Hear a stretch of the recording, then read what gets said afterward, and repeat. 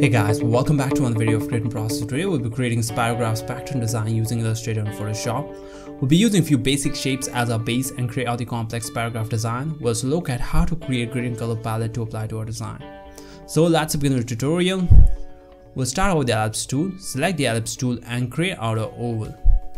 Give it a fill color. Now using the rotate tool, set the anchor point to the center, and with the Alt press, just click and drag to create a duplicate. We'll be giving 20-degree angle between each oval.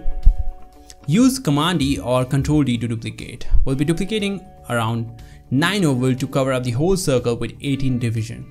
After that, fill up the individual oval with the color from the color palette.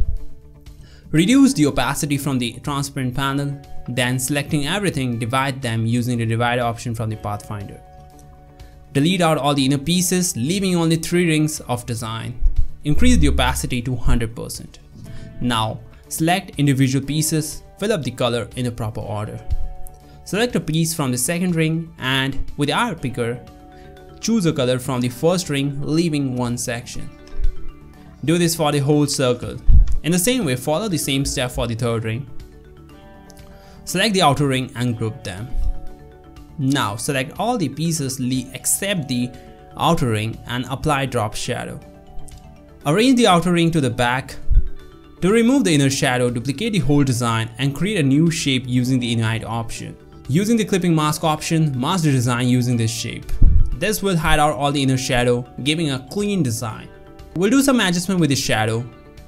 Put the blur value around 2 points and the opacity around 50 points. And here's our final look.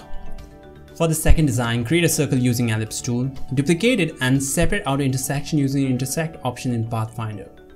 Use the rotate tool to set the anchor point at one corner, and with the Alt press, just rotate it to 10-degree angle. This will create a duplicate of the shape. With the Command D or Control D, duplicate the shapes till it's fill up the whole circle. We'll be creating our total 36 shapes to complete one circle. Select the whole design and set the color mode to multiply and the opacity to 20%. Now, let's create a color gradient panel to apply to our design. So we'll be creating 36 color shades to fill up the individual pieces. Create 2 squares, give 2 different color.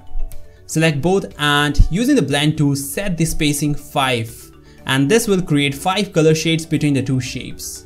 Now duplicate this for 5 more times. Now using the die selection tool, select the square boxes, then fill up with the preferred color. Now selecting the individual shapes from the design, pick up the color from the color palette using the eyedropper.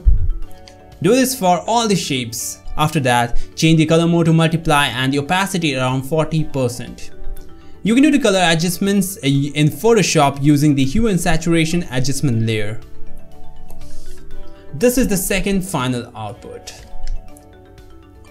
We will also cover geometric spectrum design in our Spirograph package, where we'll be using blending option to create our cool design from a basic triangular shape, doing adjustments with the curve and enhancing your design in Photoshop.